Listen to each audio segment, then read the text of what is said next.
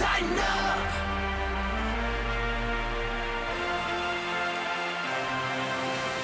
This is the OTP presented by Farm Bureau Health Plans. Plan on paying less for the coverage that you need with Farm Bureau Health Plans.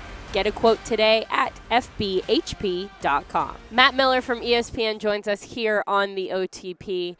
Matt, there's so many things that I want to ask you about, but I feel like I need, before we get into the football stuff, we need to go all the way back to the beginning because you're from Joplin, Missouri. That's right. And you were working for a CFL team there. How do you get from that to ESPN being one of their main draft analysts? A lot of luck. It was a lot of luck and being in the right place at the right time. I went from, working for CFL and AFL teams to a little company called Bleacher Report, was starting up and needed writers. I had never heard of it before, but I saw a posting on the internet and thought, I could do that because I had always, I had a blog doing what I do now, but only like 10 people were reading it back then.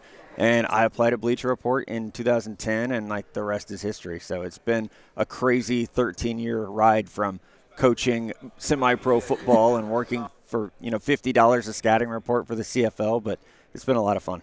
And in 2023, during the draft in Kansas City, you were able to be a part of ESPN's draft coverage. What was that experience like? Oh, my gosh. I mean, literally a dream come true. Not just to be, on ESPN sitting next to Mel Kiper and Louis Riddick covering the draft before it to happen and, close to your hometown. My family, I didn't know they were going to be there, but they surprised me right before we went on air. They're like, "Hey, turn around." And I'm like, "What?" And my mom and dad are standing there with my wife and kids, and it's like I have 30 seconds before I'm live on TV. So I can't get emotional, but it's it was such a great moment to have that. So it was great. That's incredible. And you write just all of the things draft related. And one of the main things that you do, or that I consume a lot of, is the mock drafts, of course. Everybody loves a good mock draft. And when people are putting those things together, what is step one? Where do you start? Yeah, I mean, you have to have a good foundation of team needs, scheme fits. You have to have a good foundation of where players are ranked. But I think a good mock draft relies on information. It's not what I would do. It's what Rand Carthon's going to do. And so you have to have those connections. Maybe it's not always the general manager. Maybe it's not always the head coach. But those connections to say, hey, where are you guys leaning? Or hopefully they can help you kind of complete that puzzle of, maybe we're looking at pass rushers. Or maybe we're looking at offensive tackles. And then I can kind of do the rest of the work and say, okay, well, this is the offensive tackle who might be there, or this is the wide receiver who might be there. So it's having those that you got to be organized so that all right, here are the players who should be drafted in that range. Here's what that team actually needs. Here's maybe the player profile that they like, and then you can connect the dots a little bit. Well, and having that experience in the CFL and the AFL, you're able to probably have a lot of sources or connections. There's so much overlap now. Oh, no, absolutely. And that's a nice way of saying I'm old in this business now, right? That's why I appreciate that. But it is, over time, when I started, I was in my mid-20s, which is what a lot of area scouts are in their mid-20s. So I think I was approachable in that way because we're about the same age, and it made it easier. And so it's been fun to watch those guys, come up through the business at the same time that I have been and be able to keep those connections. So here in Indianapolis at the Scouting Combine, there's been a lot of conversation about the offense, about quarterbacks, wide receivers, the offensive line. Everybody's very excited about all of those things. So, of course, I would like to talk about the defensive side of the ball. Oh, there we go. We'll flip it. Yeah, I would like to talk about those players, those position groups, give them some love. Is there a defensive position group that you are really excited about watching this week? Yeah, I think the corner position is always fun because those guys are really fast. That's a lot of fun to watch. But also, I think we're still trying to figure out who is who in this class. I think Terrion Arnold from Alabama is one of my favorite players in the entire draft. So I would say, okay, he's corner one. But who's next? Is it Quinyon Mitchell, who had a great Senior Bowl? Is it Ennis Rakestraw from Missouri? Is it someone like Kool-Aid McHistory from Alabama? So I think that's what makes this a really important week is getting all those players together and being able to evaluate them side by side and try to, break some of those ties in your rankings. I know that the defensive line position is something that has been talked a little bit because some say there's a lot of depth there. Some say there's a pretty big drop-off. What is your evaluation? No, I think there is depth, but I do think there is a drop-off as well. So, when you get past the number 5 defensive end, for example, there's going to be a drop-off, and you're starting to look at players who maybe are more toolsy than they are a complete project or a complete prospect, But then a defensive tackle. There's Byron Murphy from Texas who's going to go pretty early.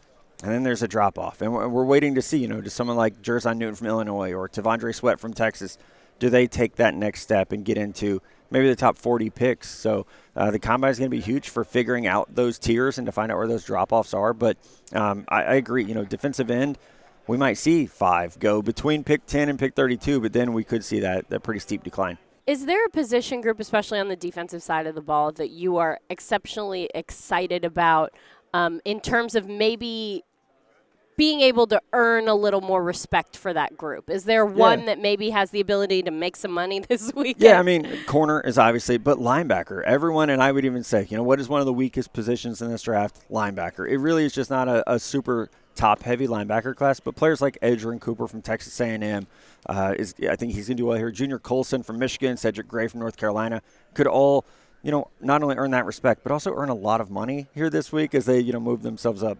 All right, let's open it up. We can talk about the offense now, too, because that is where a lot of the stories are, and that's where people are really excited. And the quarterbacks. We know that there are a lot of guys who aren't going to be working out, especially some of those top names. Who are you excited to watch? Yeah, I would say J.J. McCarthy, especially at quarterback, J.J. McCarthy, because as you mentioned, we're not going to see Caleb Williams, we're not going to see Jaden Daniels, we're not going to see Drake May. This is such a huge opportunity for J.J. McCarthy to do what C.J. Stroud and Anthony Richardson did last year, which was tell evaluators, this is who I am as a player. This is who I am as a prospect.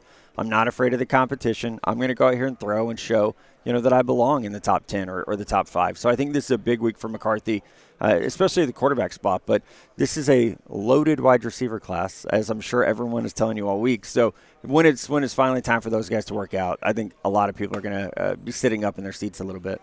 An interesting position that Marvin Harrison has taken is that he's not working out at the scouting combine. He's also not going to be having a pro day. How unique is that decision, and do you think it is to his detriment? I've never, so again, 13 years doing this, I've never heard of that before, but I kind of applaud it because I think, especially in the messaging, now if he were a quarterback, we would say, no, I need to see you throw in person. I need to see you move in person. We need to put you through a workout that is different than what you did in college to kind of break some of your comfort zones. You're a wide receiver, you've dominated for 2 years. I can see everything. You've run every route that needs to be run at Ohio State. I think it's also, I love the message that he has come out and said, I'm preparing to be an NFL player.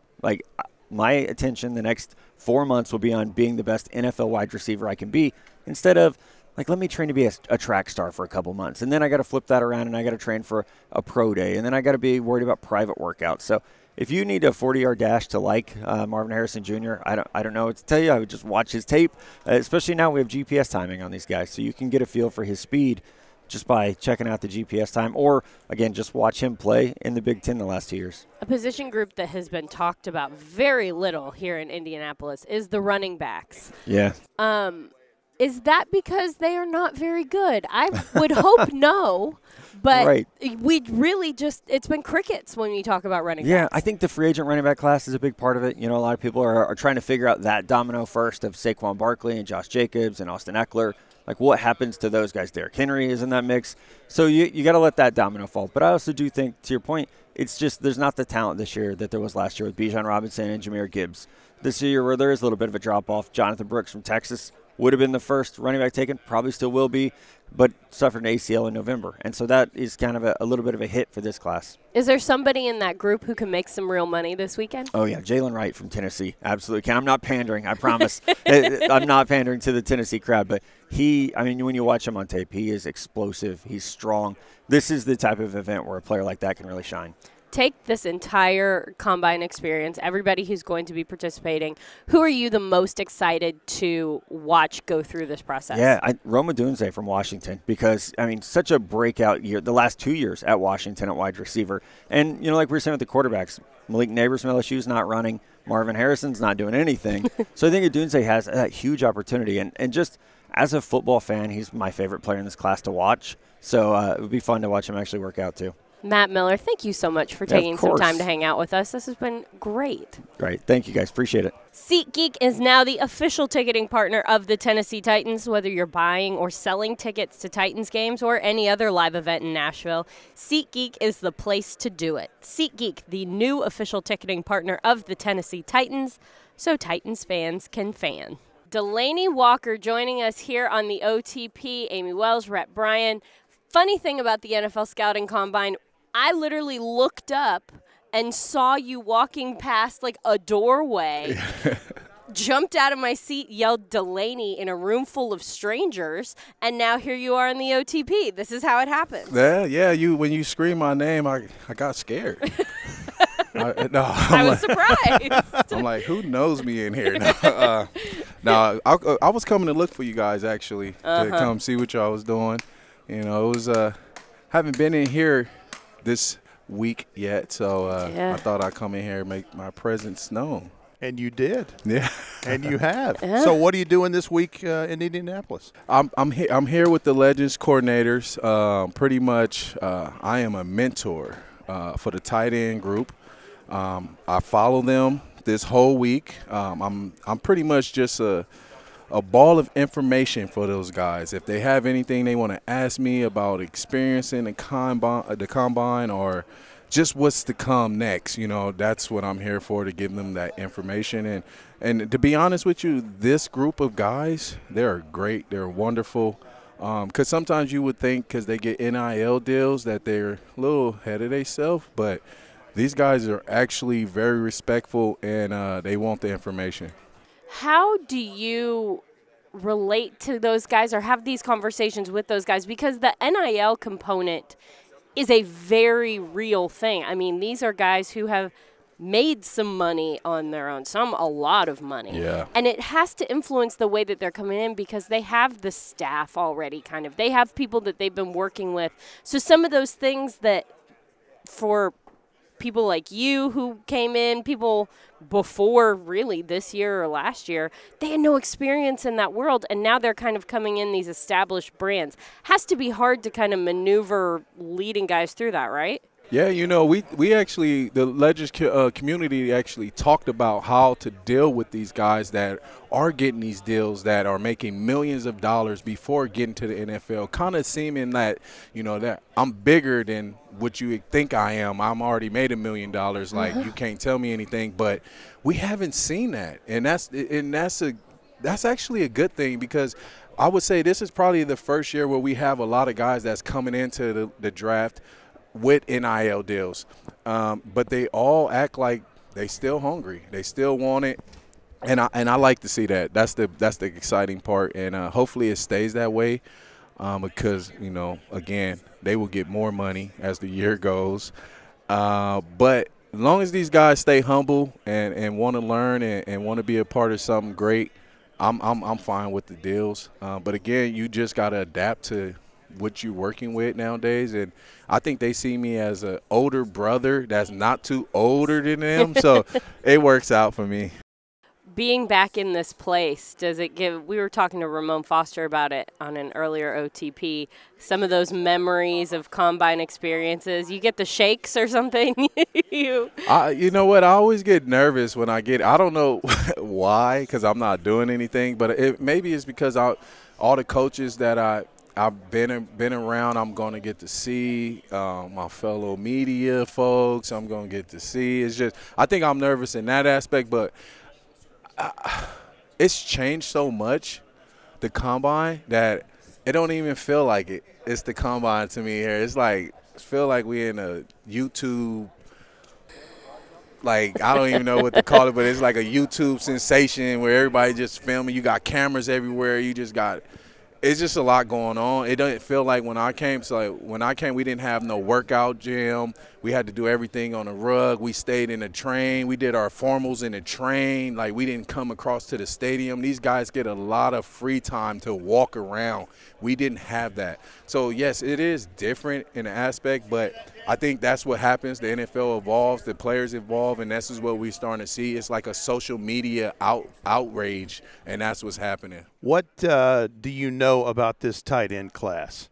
Have you followed these guys? Have you watched some of their stuff? I've been watching a few of those guys. I feel like this class, you know, it's some top guys in there right now. I would say it's about 3 top guys that can go either first round or late second round. Yeah. But we'll see. You know, and I'm not really sure. Just talking to them, they all seem like, you know, they just excited to be here and have the opportunity. They just got to put them numbers up, and I feel like they done well on film. Now it's just what they gonna what numbers they gonna put up out here to give them an edge. Can I ask you? Can I guess at who the 3 are that you're talking about? Because Go obviously ahead. Brock Bowers, Georgia, he leads #1. the class. Yeah, he #1. He's different, right? Yeah, he is different. He's put on a clinic show. He's kind of what the NFL is evolving to with the type of tight end he is. He can catch passes. He can run routes. He can also block. If you have to put him in the backfield and play fullback, he can do that as well. So I feel like he's pretty much NFL ready at the moment. Jatavian Sanders, University of Texas, is who I would have at 2. That's #2. That is #2. That's who the star is on. And again, he had another phenomenal, great season. Performed his butt off. Again, he's got that pro-style tight end where he can catch passes, he can run route, he can block, he can be the move guy. And I think that's pretty much what the league is looking for, is guys who can be able to be movable and play multiple spots. And he's one of those guys that could definitely improve his stock this week. I mean, that's what everybody's trying to do. But Brock Bowers, listen, we know he's big, he's strong, he's fast, whatever.